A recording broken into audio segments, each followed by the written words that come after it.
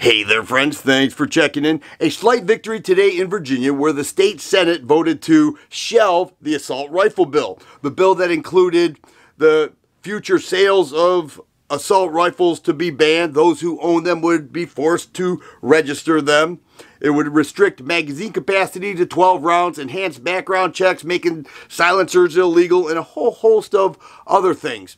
The state Senate also ordered the state commission to do a study to see what the effects would be, potentially, if that bill actually went into place and if it would make Virginia a safer place to live. Now, why do I call it a slight victory? Well, basically it's a postponement for the future. Now, the anti-gunners, they're already out there lipping off saying that we will revisit this next year. We're going to get this done. We need to make Virginia safer, blah, blah, blah. We hear the same thing all the time, and I'm happy that the state commission is going to do a study because we know that the facts are on our side, restricting law-abiding gun owners of their rights and just chopping apart the Second Amendment will not make Virginia or anywhere else safer. So I will really be interested to see what the results of that study come back as, or what the information is. But one of the things that I think is extremely important to recognize is that the fact that all these counties, over 95 counties, made themselves sanctuary, two-way sanctuary counties. They said, the mayors and the law enforcement and the people running those areas said, we will not enforce this because this is unconstitutional.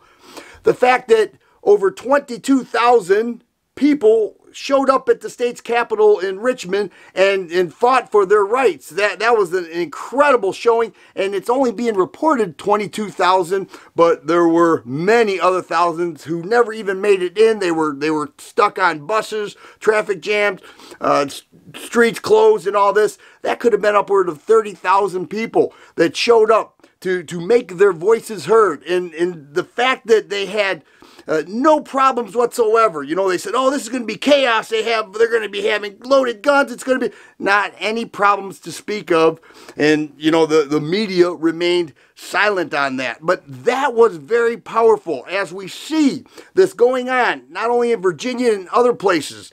They are leading the way, and you know that this is playing into the psyche of these politicians. Now, let's talk about them. They have these thousands and thousands of people demanding that their rights and freedoms be protected, that they follow the Constitution, which is something very interesting that doesn't happen too often when people have an agenda, all right, that is funded by Bloomberg. And they were very organized and very vocal, and they were giving no ground whatsoever. That leads the way for the rest of the country to say, look, if these anti-gunners are going to get in there, they're going to be well funded by deep pocket people like Bloomberg and Soros and others. You know, we need to fight against this. These politicians are looking to get reelected. They have their own self-interests. You know, they'll do it by, you know, under the umbrella of safe society, you know, ban this. And then they also say things like, well, and most gun owners agree with us. Well, they learned in a very strong way that that is completely false. Most gun owners do not agree with them. And they also had all areas of gun ownership, you know, not just the CCW guys, not just the competition guys, not just the hunters, but everybody. And all the gun groups came out, and they got a lot of support from all other people throughout the entire country saying this is wrong. Now, they have this anti-gun really fool of a man who is the governor Northam, who is out there saying from day one, this is what's going to happen when we get into power, when the Democrats take over. Our first line of voting, or our first bills that we're going to introduce, are going to be gun control. And the people stood up and rose against that in an extremely strong way. And not only that, but they got support throughout. It was very effective. It is a postponement. This fight is never over. It will never be fully victorious until it goes to the Supreme Court. And even then, people twist it all around. These politicians want to get reelected. If they could do that in a liberal area, they say, look at what I'm doing to keep Virginians safer, then that's what they're going to do. They have an agenda. They have the media on their side. They have some big pocket millionaires who are willing to put forth money to fund their campaigns. But the people spoke, and the people spoke very loudly, and they have a slight victory, and we'll see what they come back with the commission, even if that is fair and not agenda driven.